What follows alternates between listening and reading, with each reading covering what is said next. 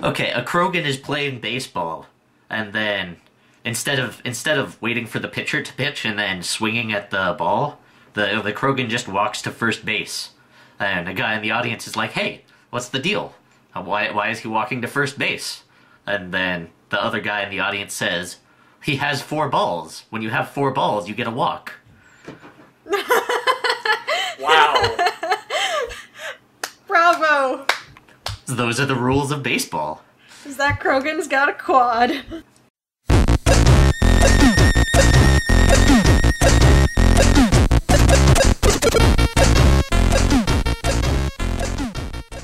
Alright, welcome to Nerd Talk, where we like to start our show off with a joke about alien testicles. I'm Pixie. I'm Sen. And I'm Pyrosim. And tonight, we're going to continue talking about Mass Effect 3, and we're going to do some spoilers. I believe our cutoff is going to be at one particular mission, and we can spoil anything and everything up to that particular story mission. So Is that how if we you- agreed to do that? Yeah, if you have not played past the Cerberus invasion of the Well, Citadel... that's kind of a spoiler in and of itself. That's a pretty huge. I'll make that all work in editing. But yeah, Yeah, just cut that's that a out, huge spoiler. dumbass. I'm not really sure how you say what point you can go up to, then. Major mission on the Citadel, or the Act 2. Okay, Act the 2 Act is a 2 good term. priority mission. That works. So, it's called Act 2 Priority the Citadel. Ta-da. Ta-da. That's the name of the mission, and if you haven't gotten to that part, we're gonna spoil everything up until Yep, everything and then before speculate that on everything after that. is open game, so yeah. So there's gonna be some spoilers here, but only up to a certain point, and the spoiler warnings are really only in place such that Pyro doesn't end up accidentally spoiling Sen and I, who have only played up to that point. Yeah. And actually, you've gotten a little bit past me now. Yep, I have done one mission past that. So yes, as we've said, we'll be discussing Mass Effect 3 this evening. Are there any other reviews? Is this a full review? The answer is no. To both. We will talk about Mass Effect 3 again. This is not our There will be-all, be end-all. much Mass Effect 3 discussion. Yeah, this is just we just kind of decided. Whoa. I just found a picture of possibly the ugliest Commander Shepard ever. Have you found Punk Shepard? No, I'm gonna go ahead and link this. 'Cause- There was wow. one that was posted on Haylols earlier today that was... It was the elusive man saying, "We tried to keep you as intact as possible." And then Shepard is just like Frankenstein.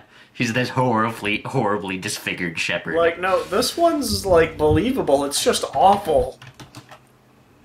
I can't imagine... I personally can't play Mass Effect as anything but default Manshep. That is And I my think you're Shepard. missing out. I really do. That said, there are lines that Manshep gets that female Shep doesn't. I always get confused when people, like, there is a sincere moment of confusion when people say he to refer to Shepard. I'm like, I can't figure it out. I'm like, wait, hold on. Who is that referring to? Oh, right, okay. And there was a It takes recent... me a second every time. There was a recent Penny Arcade about the exact same issue that talking... Wow, that face. Talking about Mass Effect with other players is inevitably difficult just because everyone is having such a different play experience. Indeed. I mean, I can't imagine playing the game without the full save of 1 and 2. Because just so Because much in the as I universe read last changes. week, there were all of those decisions that the game makes for you Yeah, that are and, so far from what... and dropping spoiler number 1, I mean, the scene where Morden sacrifices himself, I'm just looking at every Commander Shepard Haylols. that That there scene is now. can work out in 4 different ways depending on your actions up to that point. And Scumbag Shepard is kind of hilarious. Yup. Oh, the facial modeling is sometimes very bad. So, remind me what exactly it is to destroy or not destroy the collector base in 2, because I actually do not I don't know a what that single means or person. remember what I did. I don't know a single person who didn't destroy it. Ah, I see the joke there. I probably did destroy it. Okay, so Mass Effect 2... Default is that you destroyed it. Yeah, at the ending of Mass Effect 2, you've got the Collector base, and it's like, hey, this thing is making human Reapers. We should destroy this. And the Illusive Man's like, nah, Oh, okay. I want it. Right. Anyone That makes that sense. is sane would have blown it up. But really, wow, the halos that you are browsing. Really? You get a wow out of putting sunglasses on Jacob and putting Kanye's words in his mouth, but you don't even bat an eye at this one about Miranda's butt. Is that supposed to be Shepard photoshopped into the corner? No. Righto.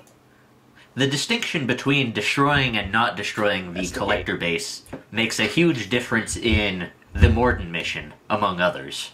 It changes a lot of the game, because, I mean, it even changes how the Illusive Man will react to you. Because if you don't blow up the Collector's base, Morden will assume that you are still getting along. Or, not Morden, the Illusive Man will assume that you are still getting along. That you are still working together. That seems like that would change everything, because, like, half of what you do in Mass Effect 3 is fight Cerberus. Right. The Illusive Man wouldn't think there's something up when you're mowing down his dudes all the time? Cerberus has just, like, got something up their craw and by the time Mass Effect 3 starts. But yeah, so I guess just the start of the game. Does anyone know why, regardless of what choices you've made, Udina is the councilman? Like, Udina is always a councilman because there are 4 council members by the end of Mass Effect 1. yes, so but even... I told them that I wanted Anderson to be the counselor.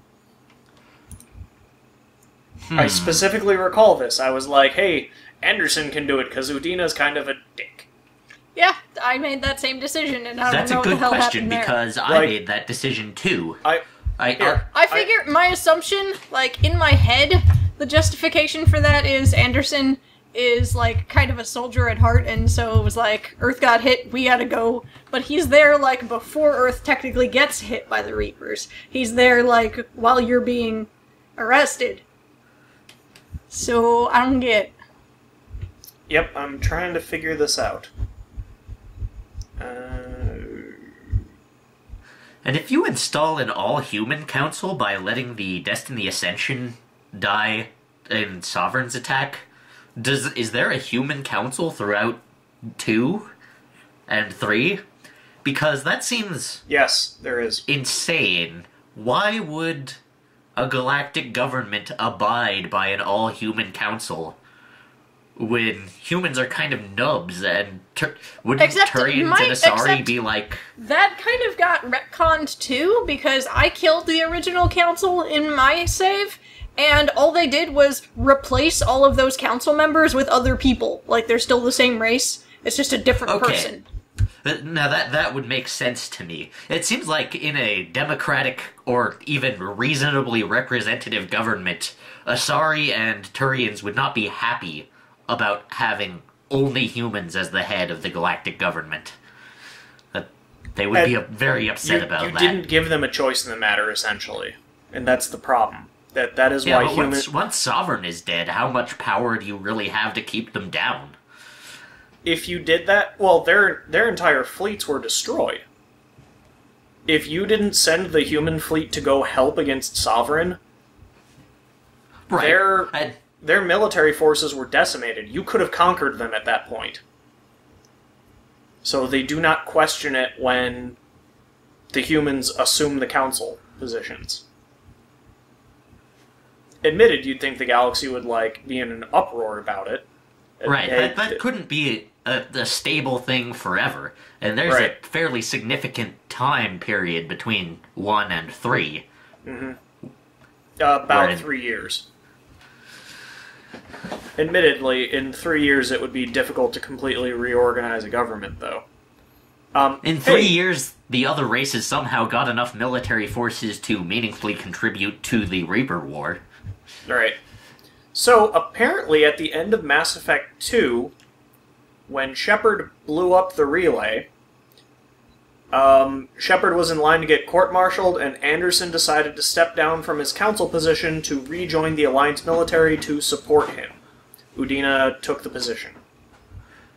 Ta-da! So, is the Arrival DLC the reason you're in the doghouse at the beginning Yes, of 3? even if you do not play the Arrival DLC, the game assumes that you did. But in my game, that No, it specifically doesn't mentioned assume that you did. It assumes the events of the Arrival DLC as though I was not there. It talks about the Batarians and Oh the no, mass because relay it totally exploding. flamed me for them. Yeah, no, it basically what it assumes is that those you weren't like you didn't get to see those things happen on screen, but they happened off Yeah. panel. You just didn't get to see them. So Yep. you did those things. You just Yeah, went because around those were plot points that need to happen to lead to 3. also like Liara becoming the Shadow Broker. That Yep. happened. You just weren't there for it. You just didn't get to see it. Yeah, you were there, you didn't see it. Yeah, I It got assumes the that your impression Shepard did these things. Bill that Shepard I- was there for it. You were not. Right. That cannot be correct, because in my game, there was a scene where Aya went into Liara's quarters, and I was like, whoa, what the heck is all this stuff? And Liara is, I became the Shadow Broker, and my Shepard is like, what? No, So- I guess he didn't have a part in it then. My Shepard knew completely. My game made it very clear that I was not around for any of the DLC events. Okay then. Interesting. That's And kind I of think neat, I actually. got the bad endings of those DLCs where bad endings were available because of that. As Liara says, she lost a lot of friends in the quest to become the Shadow Broker. Yeah, there's no good ending to Arrival. Right, We've Arrival talked only about has this. the one thing because it's only half an hour long and mostly combat, and then one forced ending.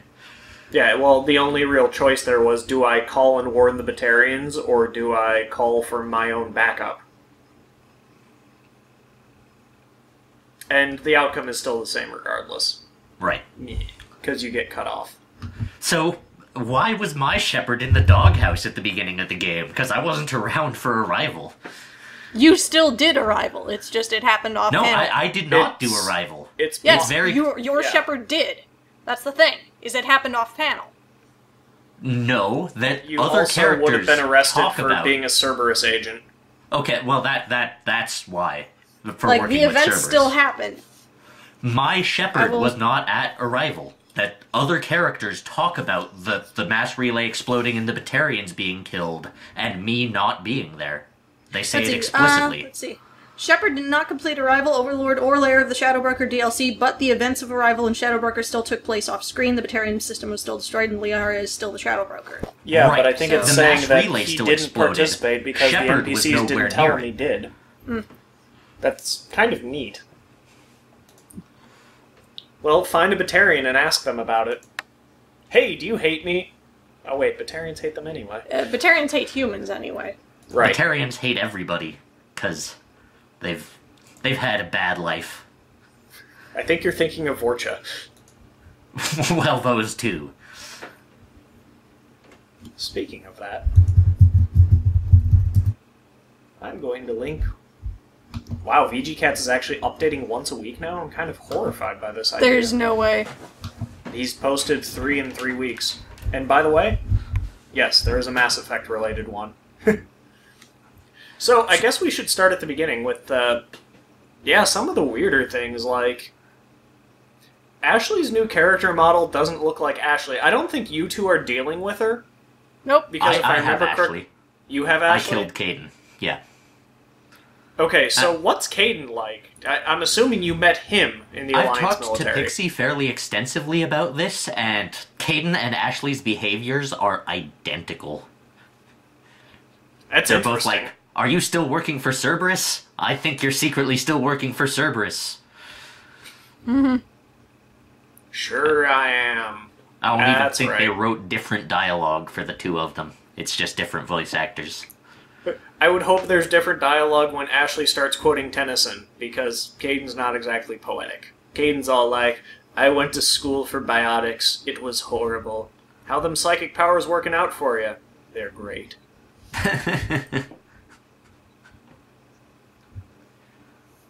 I want to divert to, since the two of you have undergone the change in the Citadel, did you do the mission with the indoctrinated Hanar? Yes, I did. At the end of that mission, there is a QuickTime event with a Renegade option. And I don't know what I'm looking at. Did you do the mission with the indoctrinated Hanar, Pixie? Yes, I don't know what I'm looking at on Jeff's screen. This is the Mass Effect VG Cats. Okay. Anyway, you were talking about an indoctrinated Hanar. Right. There is... The way this is set up is that the Hanar is setting a virus to the Hanar planet to disable their defense systems. And Because apparently you can do that with one virus because they don't have very good security. apparently. Yeah, we kind of forgot to put up a firewall. Oops. And there is a... Ah, man. What's the race? Morden's race. Solarian. There's a Solarian who says... The Hanar and the Hanar's indoctrinated buddies are fighting with the Solarian. And the Solarian says, "Let me die, go stop the virus." And there's a QuickTime event that says Renegade. And so I figure the Renegade thing to do is to let this Solarian die and go stop the virus. But actually, the Renegade thing to do is to save the Solarian and let the virus get to the Hanar planet. So I was like, Yes. okay, there's this Renegade QuickTime event. What I want to do is save the Hanar. And so I click the button, and everything goes wrong, and I'm like, dang it. Oh, I really care about making this go the right way. So I had to reload a save like an hour back, and I lost a ton of progress. I was like, no. This is the problem of the dialogue summaries not matching the actual dialogue taken to 11. Because all you have is the Renegade button. What does that mean? Yeah, it doesn't give you any actual context as to what action you are about to do. Pix and I discussed this, where, it wouldn't be too hard to just slow motion the action for a couple seconds, so that, you can pop up a little description as to what that's going to do if you click that. What it really should have just been is a dialogue wheel with save the Solarian on top and save the Hanar on bottom.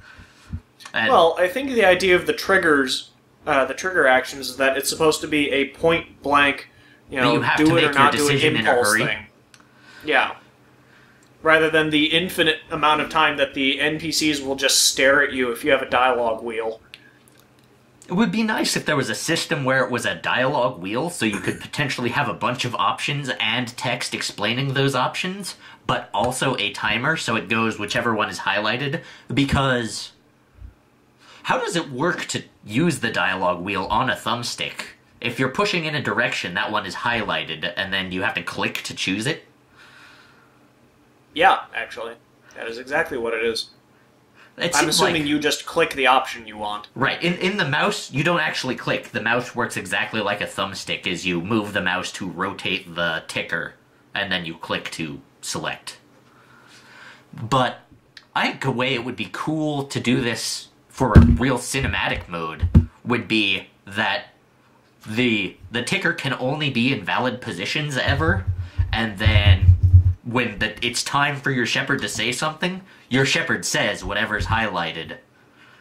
You get the dialogue wheel like a line in advance, so you have time, but when Yeah, it's... for some of those decisions, though, you need that last line to decide. Yeah, and there have been times when I've sat at a dialogue wheel for 5 minutes, but... That also might be due to the fact that you don't know what this line is going to do.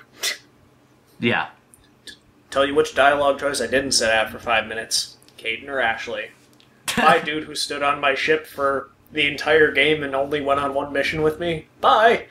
I guess I'm the only one who killed the space racist. Well, Right. I morally agree with your decision to kill Ashley, because Ashley is a chump, but I had Ashley in my crew, and I didn't want to have to respec everybody and re-gear somebody else.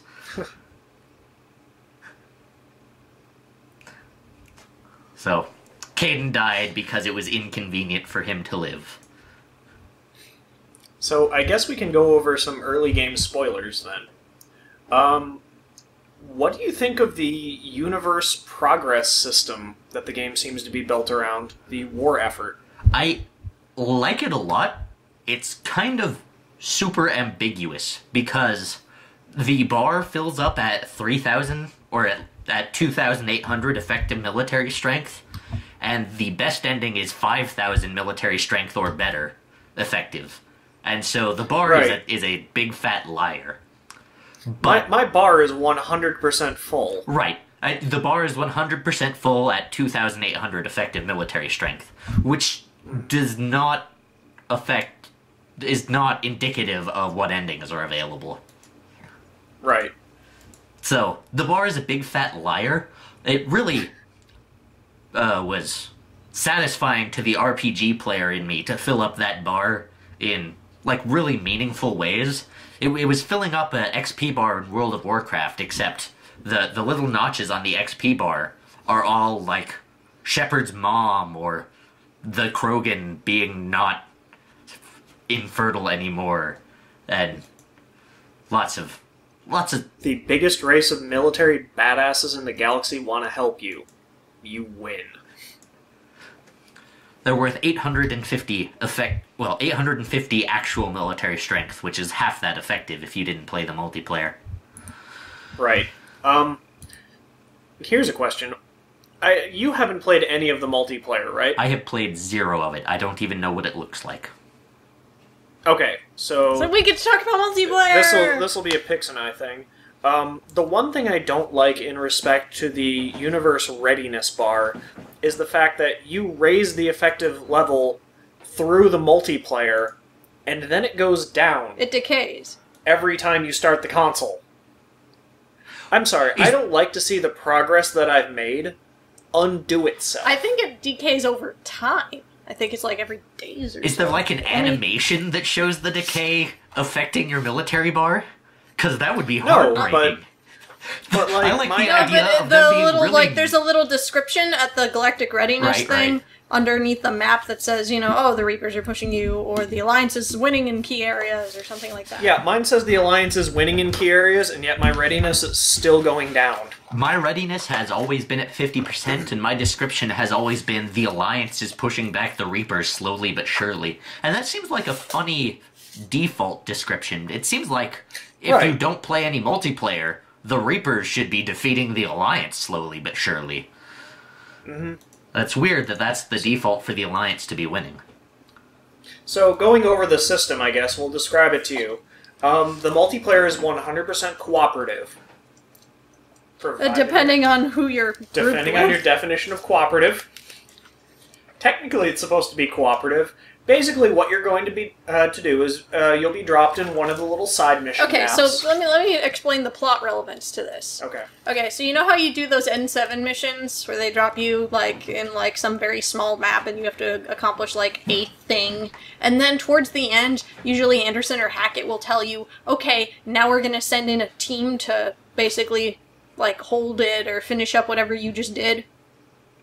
The multiplayer group is that team. Right. So you are military members who are tasked with surviving waves of enemies, holding objectives, and completing objectives in those locations that Shepard visited. And by doing that, you are making the universe more ready for the upcoming war. And so, by in areas Shepard visited, you mean they reused the maps, so they didn't have to make new maps. Readiness falls by a set amount each day. Mm-hmm. Right. So yes, they did reuse the map assets for this section. That said, there are 6 maps, each with the possibility of 3 different enemies. You can fight either Cerberus, the Geth, or the Reapers in the multiplayer. And some of the combinations get ridiculously hard. Like, the Tuchunkan wrecked area. Is that in If the you're fighting single-player the mode, Reapers there, the area where you're defending Victus while he defuses the bomb? I want to say yes. Or is it the city before you see the Reaper Maw? It's got to be one of those two. No, I think it's the Victus area. Yeah, there were several areas going through the single player that I'm like, hey, I bet this is a multiplayer map. Yeah, well, that area, if you end up fighting the Reapers there, good luck the second a Banshee appears. It will just wipe your party. I do notice that it doesn't seem to take into account, like, what type of classes people No, are joining it does the lobby not care. in. So you could have, like, 4 adepts and be completely boned. I don't think so, because the Adept can just kill everything. The Adept's like, yep, I'm going to rush things, and then I'm going to A beat biotic charge and the Nova spam back and forth, and especially if you only Right. take one gun. But, Exactly. The Adept is just but like it's the good to have, two-button like, a really combination. sturdy, like, a Krogan soldier or something. And by the way, you can unlock different, as you, like, you get, like, credits for accomplishing missions and And that So- lets you That part's unlock actually- weapons lets you and equipment. unlock weapons, equipment, upgrades for your weapons, one-time use consumables for during the game, and also you can use those credits to buy, well, they're little like chests that contain all of those, and then like a random character race will be unlocked. So you can unlock, say, an Asari in order to play as your biotic heavy classes or whatever. That part is Yeah, kind I of unlocked the interesting Turian because soldier. that has like funky free-to-play monetization stuff too, doesn't it? Can you just buy the yes. things you earn with points with money? Yes, Yep. you can spend a few Microsoft points to buy those. It is 80 points for the Veteran Pack, which is otherwise 20,000 in-game credits, or the equivalent of playing 2 games. So about an or hour, you you'd can- say? 40 minutes. 40 minutes. Each full playthrough session is between 20 and 25 minutes. So, I guess the Um, free-to-play rates are pretty cheap, and everything is unlockable with in-game currency. I really don't see why you would spend real money on this, but then again, I don't understand much of the, I can spend money on this thing that's otherwise free. As I look at the League of Yeah, I was Legends. gonna say, how many League of page, I Legends guess skins there's do the you irony own? there. Skins, which How are... many do I own, or how many did I actually pay for? I think so far I've spent a grand total of like $20 on League of Legends. The rest of it has all been presents given to me. Because, that's a real easy gift. And at the end of the day, Riot is rolling in a fair amount of cash because of you. Oh, without a doubt. They've got a grand, like, $60 of mine that they can buy the office coffee with. But, yeah, I have no problem with that because that's what you'd pay for a boxed retail game, and, yeah, that all kind of works out. Plus, they have server and costs. Riot has earned it. It's... Right. I don't actually object to this free-to-play stuff in Mass Effect 3, but it is weird that they have free-to-play monetization inside a $60 retail game. It's just... Yeah, but we're also talking about, well, at least for Pixie and I, Xbox Live, where, to do your multiplayer, you need to pay extra. yeah. Yep. And they wonder why they are having trouble competing with other platforms. So moving on. I really like playing the multiplayer. I think it's cool that, you have to get dropped in, survive 11 waves worth of enemies, and complete strategic objectives while you do it. It's very enjoyable. That said, there are times when the people you get paired with can screw you. For instance, I was trying to play yesterday morning, and basically my teammates kept leaving games in progress. And there's nothing you can do about it. The game won't assign new people to join your game. It's just kind of silly. There should be no reason that the game can't just throw someone in or throw in a bot to replace the person who's gone missing. Indeed. Well, in addition to that, we have our own problems. Right. Where, I don't know, like, I'm other people I'm talking to, like on my Facebook list,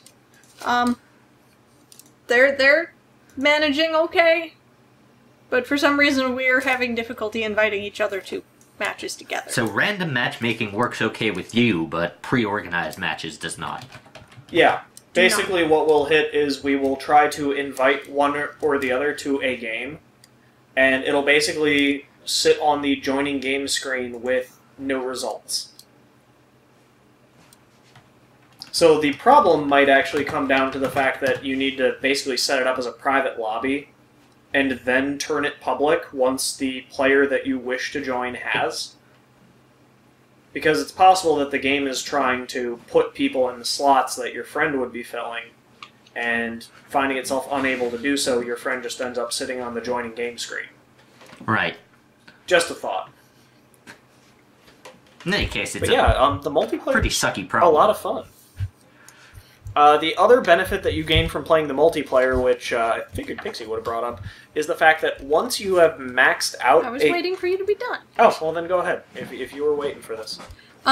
So as you complete, whoopsie, sorry, as you complete objectives, and there's like a whole little list of things that grant your multiplayer character experience points during the match. And as you level that character up, and of course that level applies to anything you play on that class. So say you start out as a human no matter what. I level up my human, and now I've unlocked a Solarian for this particular class. Well, I can play as that and still have the same level. It's just, it gives you a different set of powers. Anyway, so you do that, and as you level up, the maximum level is 20. And if you can get your character to level cap, then you can import that character class into your single-player game's war assets. And you can do this for each character class. And that imports So- as an asset or as readiness? Yes, as a war asset. So that won't decay over time.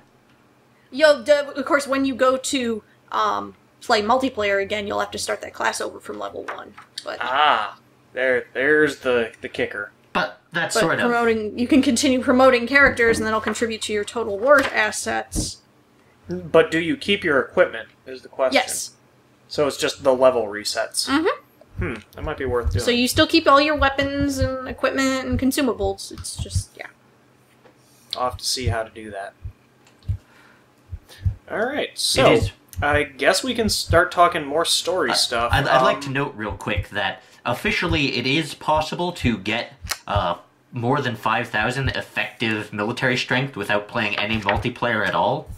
But I'm not sure if it is possible to do that if your previous games aren't perfect. Because I had Miranda dead, and that was like the only bad thing about my save file. And I did all of the mining Yeah, and okay, all of I've the got more detail on the this. asteroid collection and stuff, and all of the overhear people's conversations and then go do fetch quests for them. And my effective was only a little above 3,000, which leaves me 2,000 short, which is quite a ways. But As far as I know, Miranda doesn't directly contribute to the... she's in one mission, and her actual Yeah. effect on that mission is completely negligible, because the mission involves her sister, and I was like, okay, well, your last name is it's Lawson, the, hey, go do this for so me I'm gonna quest. go look at this quest to see what Miranda would This do. happened to be a lot in Mass Effect And multiplayer. she's there, but she doesn't do anything worth talking about. Maybe you get more in New Game Plus, because I think you need to be in New Game Plus to get the best ending. But official word is that you can get the best ending without doing multiplayer, but I didn't nearly get there. Yeah. I think the only way to get it on the first playthrough is to use the multiplayer. The 2,800 plus, I think, is the standard ending. That's what the vast majority of people will get. And your ending is not determined strictly by your military score, but your options for ending are. Yeah. I'd like to take a moment here. Okay, so from the Collector's Edition Strategy Guide, your N7 rating is the accumulated character levels you've earned for each class of character. The only way to push your N7 rating past 120 is by promoting your squad, so a rating of 120 represents all classes maximized to level 20. When a class reaches level 20, the player may choose to promote and send that class to their single-player Galaxy at War. Promoting a class to the Galaxy at War resets its level to 1, but it also increases your N7 leaderboard score by 10. Only your character's level is reset, weapons, mods, and consumables are kept. Cool.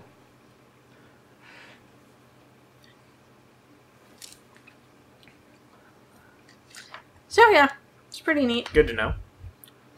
So can we start talking about, like, big moments in the story that we've been through so Absolutely. far?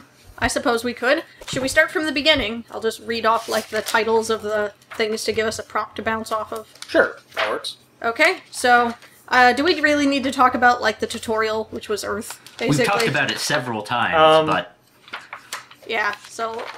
I do just find it very funny that you're sitting there waiting for the council to, or the Earth Alliance to judge you, and you just see the Reapers landing out the window, and it's like, told ya. I'm gonna go now. I also think it's... By the way, watch out for that table. I guess it makes sense, but it's weird that the Reapers could get to Earth without Earth having advance warning. It's just like, oh, hey, the Reapers are here. They're right here.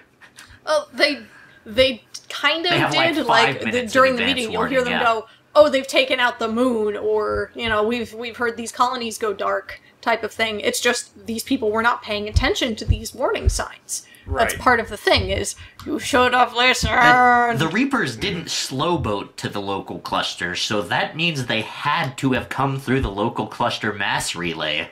And there's not like a space station nearby the local cluster mass relay that's just like, oh crap, a giant crustacean just came through. I should send a telegraph. Anyway.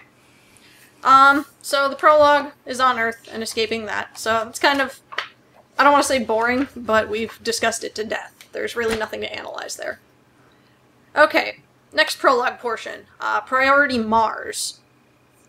So this is where you and James and either Caden or Ashley go and pick up Liara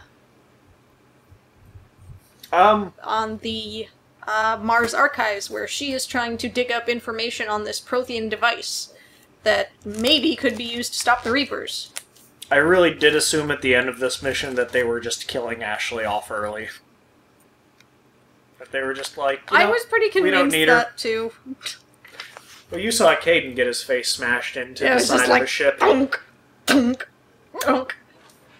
You'd think Ashley would have a bit of a problem with the fact that Edie's now wearing that body. Yeah, you'd think like, It's like, that's the You thing think, that like, nearly the- killed me. you'd think they would get all like jumpy or something, wouldn't they? Right. It's like, really? You let the AI take that? Yup. Yeah, no, I'd imagine like some kind of PTSD thing would like jar them, like every time they saw her. But no, doesn't seem to be a problem. I It don't seemed- get it. This might have just been me not paying real close attention, but the robot body when Edie was in it looked crazy different from the robot body with Eva in it. I didn't think they looked similar at all. No, the thing is, one, I don't know how much attention you were paying to that final fight, Right? when You- she you- drops the human disguise. Yeah, you burned off all of its Okay. disguise. She was in a basically. costume. So, yeah, it had like synthetic like skin and stuff on it Uh-huh. to like pass as a human. Yeah, but when it was actually in the ship and inactive in Edie's room, it was the metal shell. It just was dirty. Yeah, what Yeah, it looked and like then to me she at the took end it of over. that fight was like a burnt corpse. Like, it didn't look exactly like this, but it looked like a human meat corpse that had been in a fire, and it was all black and No, ragged. it was just charred because the synthetic skin had been burnt off. Right. Yeah, you could see the metal She bits. was meant to pass off as a human, and that's why she has those facial animations and stuff where she can make those expressions. Right. Because Ava was designed to do that. I So- still get creeped out every time the Edie robot smiles. If I were Caden slash was a joke. Ashley, I would not have PTSD for the Edie body because I would not have recognized it. All right. But yeah, overall that sequence was pretty cool. I liked chasing the thing. That was neat. Yeah, where I was like, no, don't stop trying to stop shoot it, shooting just her. run. She's not going to respond to your bullets. Just keep going. I'm a soldier. The first and last response I do to any enemy is shoot them. And I had to keep coaching if there's like, no, stop, you're trying to take cover and shoot at it. Run, just keep It's- running, run. It's not like my class has offensive maneuvers. The best I've got is my concussive What I shot. just did is I just jumped on my Vanguard, and the Vanguard's special class ability is the Biotic Charge. Yeah, so you were And just so like I running was- into things back the entire way. No, I was just like, and then I would charge and then be on top of her and it doesn't do Yeah, anything. she just gets but away it sure anyway. helped made the chase scene go by a lot faster. I suppose that's the best way to test it out. Yeah, because she'll stop and wait for you if she ends up beating you. And, it's just meant to add some, like, Suspense and whatnot. not really suspense, but, like, Clearly, tension. I clearly guess you could say. Vanguards just break the game. It's a gameplay Yeah, so my variation. Vanguard would just charge and instantly be on top of her, Right. and it wouldn't do anything. So The reason that I always complain about MMOs is that 100% of the time in MMOs you're attacking mobs with your standard cycle and right-clicking on anything you can right-click on. Whereas this represents a change in the Mass Effect model, because a lot of time in the Mass Effect model you're shooting things, but you don't just shoot things. You also like have chases that are a one-off element. There's no chase mechanic ever again. And so it's just a gameplay type variation that stands on one its of own. the things I want to note between playing this and playing, like, the Old Republic, I constantly was reminding myself in the Old Republic that there's no way to screw this up. The game is designed to lead me specifically to the ending that they stepped on my designed. cable. I So I'm agree gonna with pull that. up. I'm gonna try and show this picture to the camera so that Pyro, when you're editing later, you can see this. Right. I'm looking at the wrong thing. Anyway, down here you can see that that's totally the same body that Edie uses. Right. But yeah, I And when believe she climbs you. out of the fire, it is that. And when Edie showed up and said, "This is Dr. And it Eva's looks body," I exactly was like, identical here in this picture. No, it's not. I was like, "Oh well, You had that shipped in. I guess it must be." I accepted it, but I didn't recognize it myself. I keep stepping on this cable. It's terrible. But Who? yeah, the other thing about the Old Republic conversation trees compared to the Mass Effect conversation trees is Mass Effect is much better about giving you your conversation wheel before it's Shepard's time to speak, such that if you know what your opinions on things are, the cutscenes play in a very smooth, continuous line, like it would be a movie. If you just removed the UI elements and somebody else was watching it, they would think that this is just a scripted cutscene. Whereas in the Old And I've actually Republic, seen that. there's always this waiting period where the NPC finishes saying their bit, and then there's this awkward silence while, okay, here's your options and you can choose. Okay, now it continues.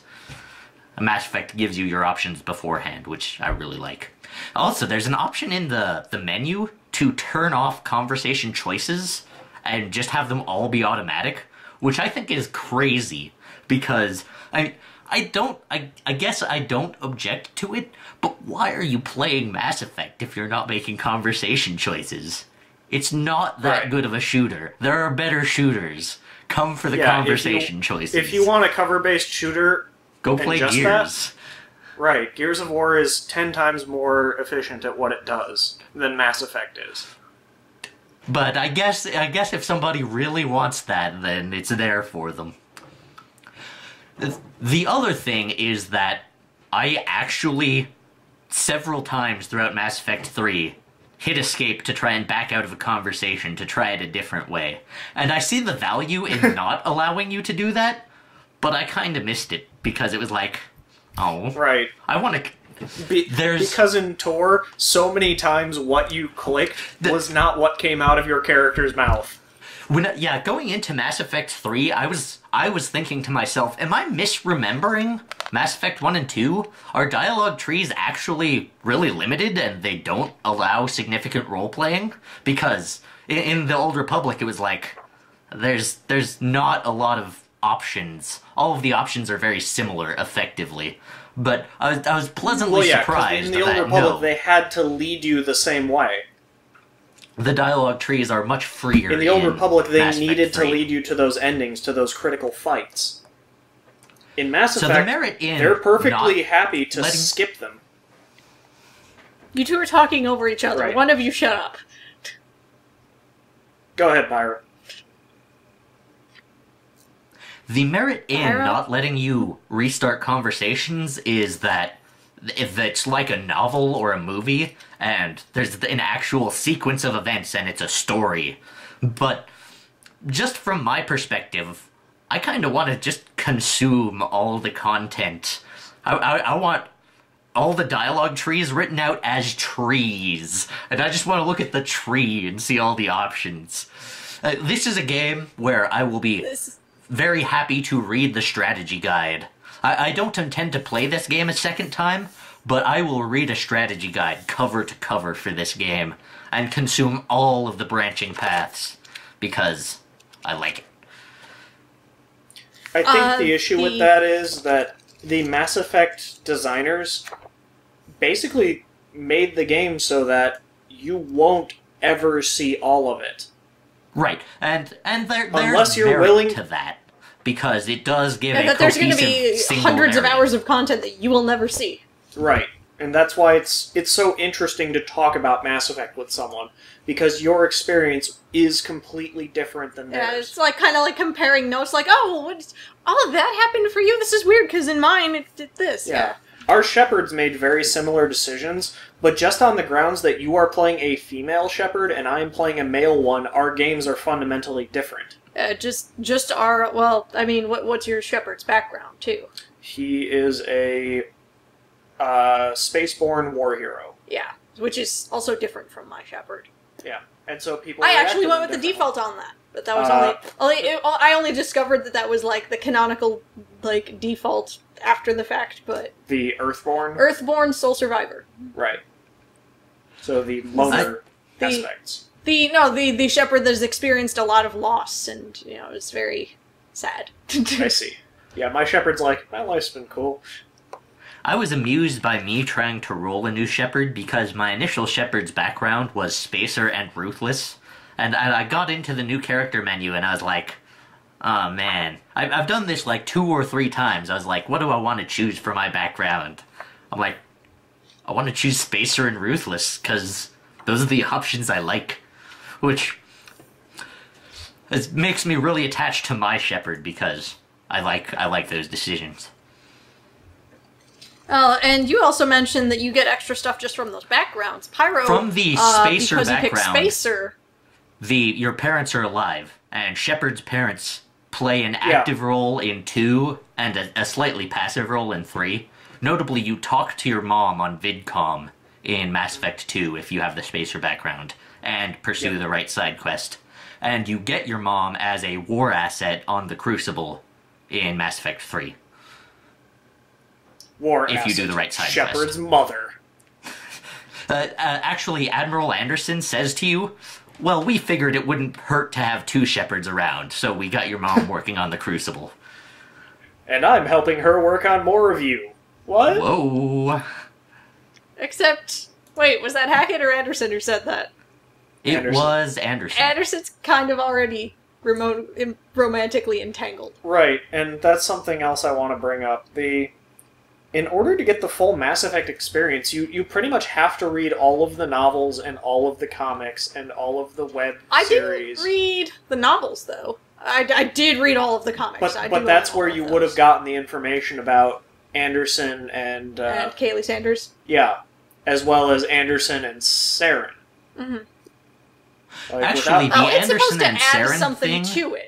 Those things are meant to add to the experience so that it's like an in-joke for you having done that. right. But I don't feel like I'm getting less for not having done that. I don't feel cheated. The Anderson and Saren thing is covered for beginners in Mass Effect 3 a little later on, but yeah, I didn't know anything about the novels or comics. I have neither read them directly or know anything about them from metamedia, which is weird because I consume a lot of metamedia. And those, yeah, Kaylee Sanders and stuff shows up, and you're like, who are you? IDK, Right. and then you carry on. But I've read the first novel and I was like, Kaylee Sanders, who the heck is that? Oh, it's that chick. Okay. that actually flows pretty nice because, I mean, Shepard is a busy person. Shepard just does not have time for all you little people. Yeah. I will say, though, it is refreshing every time you see an old party member. Every single time. It's rewarding.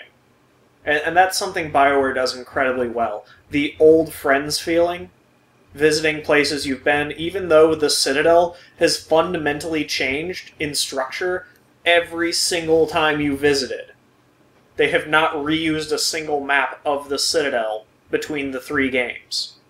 But it still feels like the same place. The same goes for the Normandy. Every time you get on a Normandy, something is different.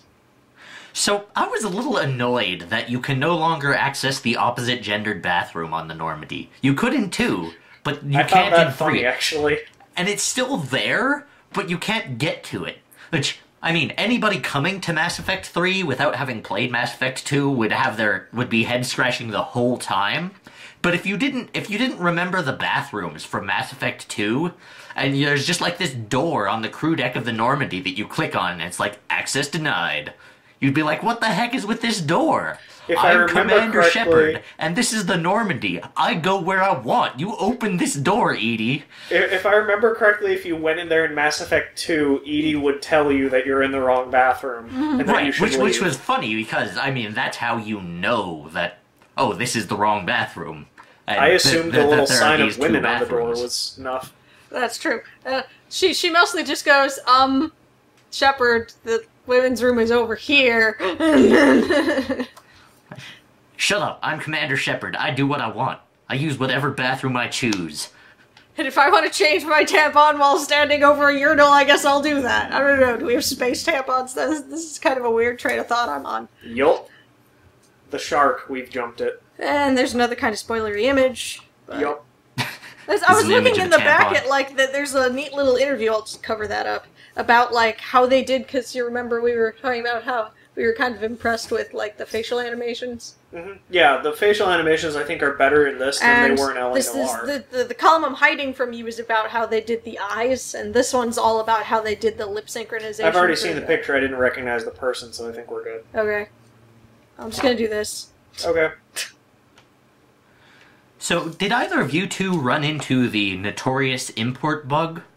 Because apparently, if you have a save for Mass Effect 1, and you did not alter your character appearance in Mass Effect 2, you cannot import your character appearance in Mass Effect 3. I think I told you about this.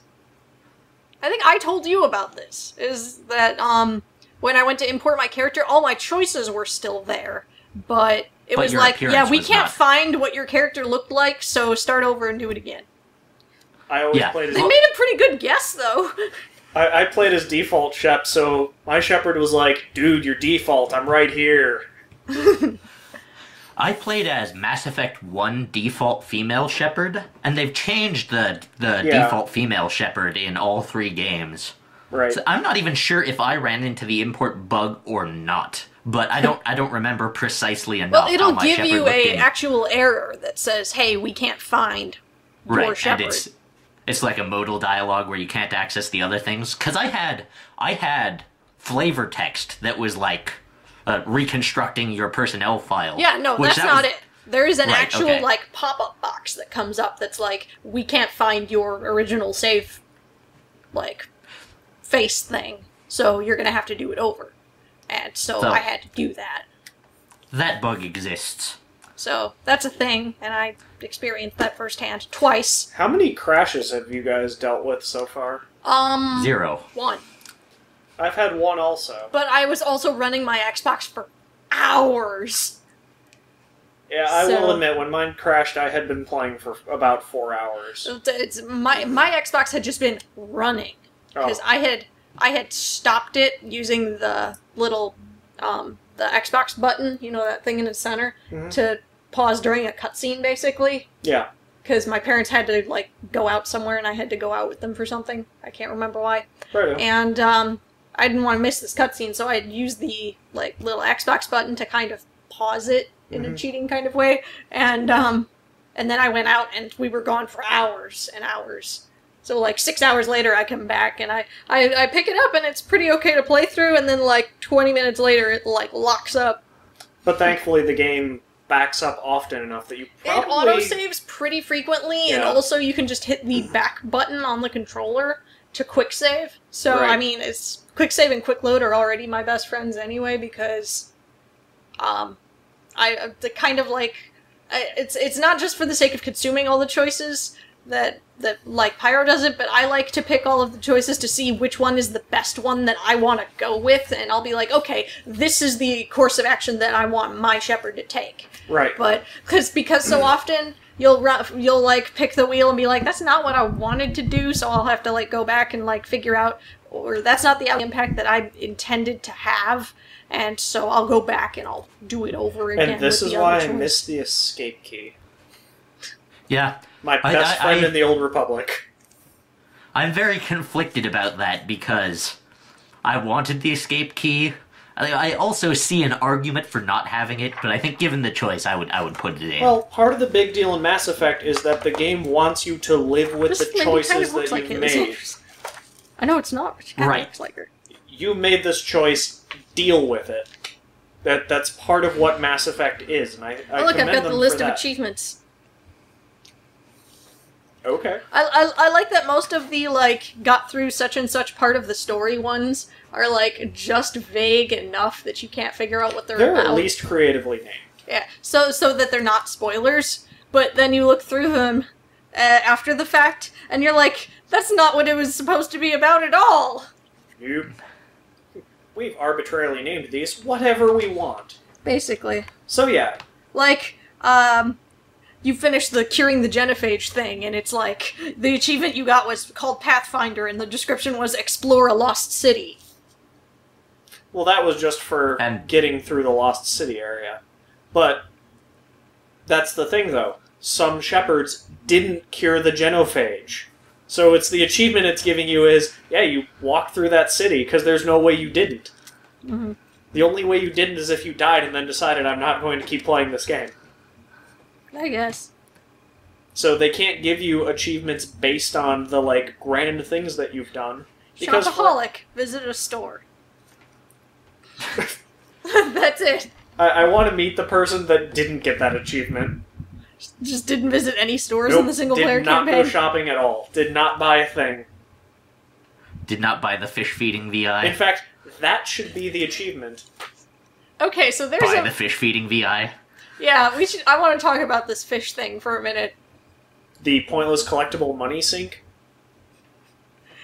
I spent a ton of money on models and fish. Yeah, I've got a ship collection. I refuse to get the fish. Well, the problem is, Well- I was kind of afraid of them dying, But that's why there's a feeding VI. but they didn't have that in 2. No, they didn't. They had Kelly. Which is ridiculous that they didn't have that in 2, because, I mean... Really, a Come on, military we have- ship, you can't make your secretary go feed your fish? If you sleep with her, you can. There's your perk for That sleeping is your with your that is secretary. your perk for romancing Kelly Chambers, is she will feed your fish. And then she disappears in Mass Effect 3, never Never to be seen heard again. from again, which still bothers me. Especially since it is one of the most emotionally divisive things in Mass Effect 2 if you saved Kelly or not. Oftentimes, that's what people talk about. I mean, all the other characters are emotionally huge, but this is the one that's so common that everybody talks about it in conversation. Because she And then was the there's- completely innocent, like, lovable person on the ship. She's like and the then one but who she had- doesn't come up again if you saved her. I want to go talk to her in Right. Mass Effect 3 for having saved her I life. mean, I had to talk to Jacob, and I didn't even want to see him. It's true. It was like, hey, it's Jacob. Alright, you're the dude who stood on my He was ship until the very end of the Bland, like unbuttered toast. Oh my gosh, I can't believe they wanted to make him a. I'm not opposed to having him as like the like. Here's just a male human for your love interest, ladies, but like he's such a boring character. He doesn't do anything. Your Like choices the are big secret the big secret information that you find about him on the Shadow Broker DLC for Mass Effect 2 is that he works out excessively. game. Right. Like, and has it's like an terrible- itemized. and has terrible taste in movies, because he likes the Blasto series. So what the heck? I don't even.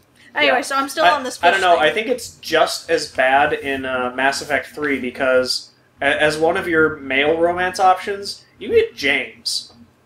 James is also kind of the unbuttered toast of the ship.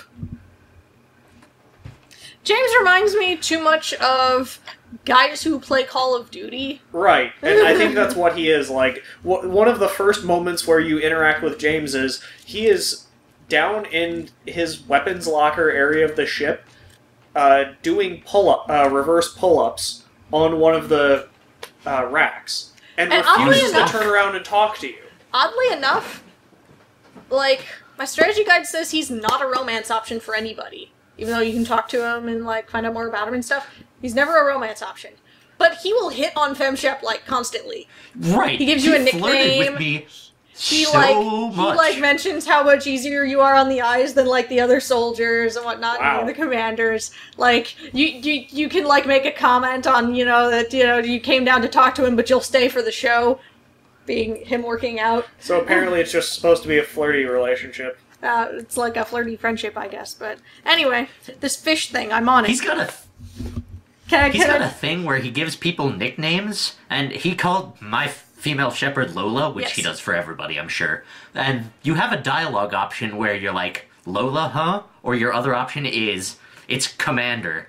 And I was like, yes, because I'd been annoyed with his insubordination the whole game, but we were having personal conversations in private, like below decks in his quarters. And so I was like, so you're calling me Lola, what's the deal with that? And then I was like, okay, you can call me Lola when, we're in hyperspace and we're alone and there's not other soldiers around. And then we were on a mission later and he called me Lola, and I wanted to turn around and chew him the fuck out, because it's like, okay, you can call me Lola in private during off time, but we are on a mission, we have our helmets on, and there are other soldiers around. Now you call me Sir. I am your commander, and you say it that way. I don't like being called Sir when I am a lady. It's ma'am. He calls my manshep Loco, because apparently I'm a crazy bastard. And apparently there was just enough difference between Loco and Lola that the programmers didn't have to worry about coding entirely new sets of dialogue. Just as a flavor note, most of that's automated, though. Convention of calling military superiors Sir, regardless of their sex, is from Star Trek, and Star Trek had that very explicitly. You get ma'am though from other characters. It just you do breaks get ma'am sometimes. in Mass Effect. That's true. Yeah, they just do it one way or the other. It's just they sometimes fuck up and do it the other way on accident, and I feel like it's because BioWare has this habit of doing that. In games where male is the default, where it always is. I'll have to. And wow, way to I'm make not me represent sure if the that is entire bad scripting male or gender the deliberate right use of Sir in the Star Trek sense. I almost suspect that it is not just bad scripting. You endorse this, but it might just be bad scripting. I don't know. Default manshep for the win. No, BioWare always does this because they did it to me as way the fuck back in 2003 with Knights of the Old Republic, where they'll say da da da da he, and I'm like, you're using the wrong fucking pronoun. I am a lady. You see this? Yep. The skirt part right here? Totally indefensive. I could wear that, you just wouldn't want to see it. You really wouldn't. Right. He's got, like, no ass. No ass. In contrast to Miranda. All ass. Miranda compensates for you. She took your ass. I will definitely say that I like how the game is handling the non-Mass Effect 3 party members from 2. Like, running into Jack was awesome. All of the scenes that Jack is in are amazing. Thane was also brilliant. Thane was really, really cool. And I was like, wow, he makes a huge pivotal change in the story by protecting the Solarian Council member. Right. And then I was like, okay, yes, he makes a big change in the story, but actually after that scene, you never see the Solarian Council member again, alive or dead. So it's like, okay, this was still cool, but... Because after everything that the council member had done, Shepard probably would have shot him. Her. Oh, that's right, it's the Dalatrass. Right. Yeah, no. After everything the Dalatros has done, Yeah, in Solarian Shepard would've society, shot the him. women rule right. everything politically. Morden was handled extremely well. And in fact, their family names are derived on the maternal side. Righto.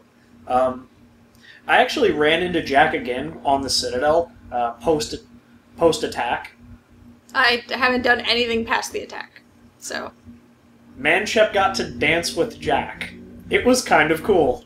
Just, like, dance in the club? Or, Yeah, like, yeah. Yep. She's waltzing? hanging out in Purgatory, Ah. and she's like, "Shepard, you can't dance. Everyone knows that." Like, No, I you know it. cannot dance. Shepard can't dance. Shepard still can't dance. It's like... So whereas Jack gets like real dancing animations, Shepard is still just doing the arms at the side bob No, thing. well, you see, my Shepherd still can't dance, but she does it in like a... Hang on. She does it in like a... Yeah. With like the No. elbows. My Shepard is It's like- arms at the side like gorilla dance, sway shoulders. Or she'll For do my one of Shepherd, those. The And it's only like, am I option... playing Saints Row 3 again? With Right. like all of the weird arm flailing bits. You know, I would like to This see. could only be worse if they had done like motion caption from Elaine on Seinfeld. Like that is like... I would actually like to see all of the lines for Shepard, both female and male, from Mass Effect 3, redone in the zombie voice from Saints Row 3. Yeah, I would like to see that. Just the galaxy reacting to a completely insane, clearly broken Commander Shepard. It's like, I think the cloning went wrong or something. Shepard's not a clone. Okay, I think the cybernetic rejuvification, What? English explosion. You just made that up. Anyway, I keep trying to go back to these fish, and you keep sidetracking me. Fish. I'm talking about these fish, damn it. There In will be Saints Row the fish. Third, it was revealed recently that they had an auto-tune voice for the boss that they cut out at, like, the very last minute. Okay, that sounds awesome. Why can't that be DLC? Because there's another character in Saints Row the Third who only speaks in auto-tune. Right. I don't know, I'd Okay, like to hear fish. the conversation back and forth. Okay, fish. If only if only you could have your own player character voice be auto-tuned, that would have been funny. Anyway, so this fish. So, during Mass Effect 2, you could buy fish from the NPC vendors, and between missions, you would have to go feed them and, like, talk to them or whatever in order to keep them alive. There is something in my guide here, and it doesn't give away anything specific, but it says that if you have the Prejack paddlefish that you purchased in Mass Effect 2, and you kept it alive all the way from 2 and all the way through 3, there's like a special secret ending reward thing. It has to bought survive. that No, wait, fish it in has to 2. survive all the way through Mass Effect 2, all the way through Mass Effect 3, and all the way through Mass Effect 3 New Game Plus. Well, that's not quite so bad because you can have the fish feeding VI for both of those Mass Effect 3 playthroughs. Still, keeping it alive through 2 means you pretty much romanced Kelly. And Or you could go feed you the fish can't your damn romance self. Kelly until you've fed the fish like 20 times between missions. Yeah. I had the Pyjack in 2, but I didn't feed it often enough and it died. See, I was terrified. Like, I wanted to get the space hamster, but I was terrified it would die, and that would be really traumatic. No, because, that's actually the one that can't. because, well, you see, somebody decides that the day my hamster dies and I need comfort to show me the pilot for pushing up daisies. Whoops. My friends are assholes. I just don't think very hard. So, This has yeah. already been a pretty long show. We're about out of Right. time. I know, we right? Still We haven't didn't- gotten to half of the stuff we wanted to talk about, so I It guess was like That's deep okay stuff. because we will have another Mass Effect 3 podcast Right. when you two are done. and, Yeah, because I need to finish and this game. eventually I will review Street Fighter Cross Tekken. It'll happen eventually. So is that 2D or 3D? That is a 2D fighter. And the Tekken Cross Street Fighter will be 3D? Will be a 3D fighter. Oh, it seems easier to turn 3D characters into 2D characters than 2D characters into 3D characters. It seems like Tekken Cross Street Fighter would be crazy. The way that Capcom has been doing it lately, those fighters are 3D models. Right, they're polygonal models, but their move sets are not geared for 7-way run. Right. And that's why Tekken Cross Street Fighter is going to take longer to do. We'll Street talk Fighter about that Cross next Tekken time. was, we'll just code the moves into a 2D environment and it'll be fine. And that actually came out the same night as Mass Effect 3. I know because I was there. That was Seems like a I saw bad bunch of decision people to buy it. release on the same night as Mass Effect 3. The thing like- is, I saw a whole bunch of people when I was going to the midnight launch for Mass Effect 3 who were in there buying both. Like, they walked out with 2 boxes. Yeah, Well, and that without a doubt, it's doing well in the community. Like, there is a following for this. People are enjoying it. And I actually watched some people playing it on the demo unit. That said, there are a couple broken infinite combo chains in the game already. Because the internet can find that in a heartbeat. The Shoryuken community makes it their goal to find these things. Which is, kind of good, because then they can get patched. Hopefully. If Capcom cares. Before too long, anyway. Right. So yeah, we will no doubt continue the fine discussions of... Mass Effect 3, because I can honestly say that this game has affected me emotionally more than any other, ever, I think. There was one particular scene which involved the death of a character, and I was, like, crying and screaming at my TV for, like, 3 hours. Yep. It was Morden. Spoilers. And later another one. We've said that Morden dies, 10 times so far. Yeah, we know that Morden becomes a corpse.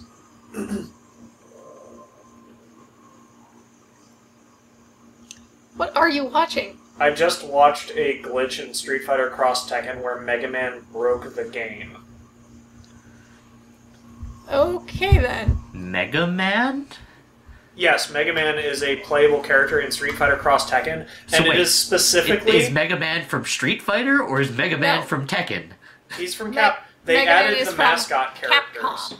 So Capcom's mascot character is a fat, clearly out of shape version the of ugly- the the Mega ugly Man. Mega Man. Yeah, it's ugly Mega Man from the Mega Man 1 box. Awesome. He is in the game as a playable character. Also, Pac-Man is a playable character from Namco, the makers of Tekken. And Is apparently Mega Capcom Man has... is Pac-Man Super eating a blue pill, and then all the ghosts Yeah, to I a would blue assume or he just power pellet? eats a pill, goes crazy, and then just eats the enemy. Yeah, the enemy turns blue, and then Pac-Man chomps the enemy. If Leaving only his eyes. if he had something like that where he did quadruple damage, that would be kind of cool. It'd be like he has an X factor. It's And then awesome. only the eyes are left for a bit until they regenerate, and so they've got tiny hitboxes, Yeah, and so the you can enemy almost returns never to the combo ghost off box of that. and respawns. I found a Maximilian trial video for Mega Man that should be interesting. Maximilian knows his stuff. Man, he's short. You realize we can hear this through the recorder, right? Oh, I had muted it previously. That's Derp. weird. This is why I'm looking at you like, what the fuck are you doing? Ah, I had it muted. It decided to unmute. Anyway, we gotta end this show. Yeah, this show's already at an hour and a half. So yeah, in the meanwhile, I guess tune in next week where we will continue dissecting all of the really emotionally heavy and meaningful stuff out of Mass Effect 3. And maybe we'll make some more progress in multiplayer. And Turbo spoilers. and maybe we'll do that too. And So much spoilers. I guess, anything else we got planned for next week, or are we going to just dedicate I'm the whole thinking time I might to that? review this, but I might hold off another week for that. So you can at least expect Mass Effect 3 discussions. There's lots of stuff we could talk about, but I think Mass Effect 3 will dominate all of our time. Probably. I mean, supposedly we're also going to get another League Champ announcement this week. This would be Champ 94. Is it another AP carry? No idea. They actually haven't announced anything, and nothing has been spoiled this time. As opposed to Fiora, where we knew her moveset 2 weeks before she was released. Anyway, Anyway, so, in the meantime, I'm Pixie, I'm Sen. And I'm Pyrosim. and you've been listening to Nerd Talk. Catch you next week.